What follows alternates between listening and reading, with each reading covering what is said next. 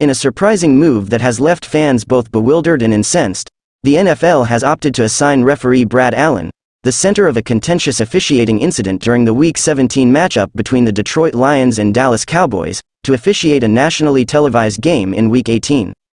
The controversial call occurred in the final minute of the Lions-Cowboys game when a two-point conversion, seemingly putting the Lions ahead 21-20, was nullified due to penalties on Taylor Decker and Dan Skipper. Despite claims by Decker that he had reported as eligible to Allen, and conflicting statements from Skipper, who insisted he had not communicated with Allen, the referee stood by his decision. Video evidence supporting Decker's version of events further fueled the controversy, with Yahoo Sports Charles Robinson asserting that Allen appeared to have made an erroneous call.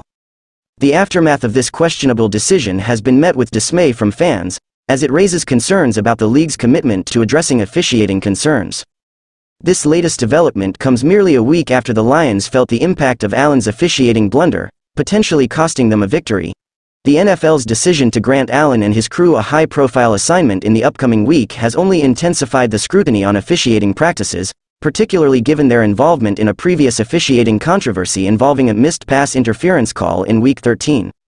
As the NFL continues to grapple with the fallout from officiating mishaps, fans are left questioning the league's prioritization of accountability and the impact such decisions may have on the integrity of the game.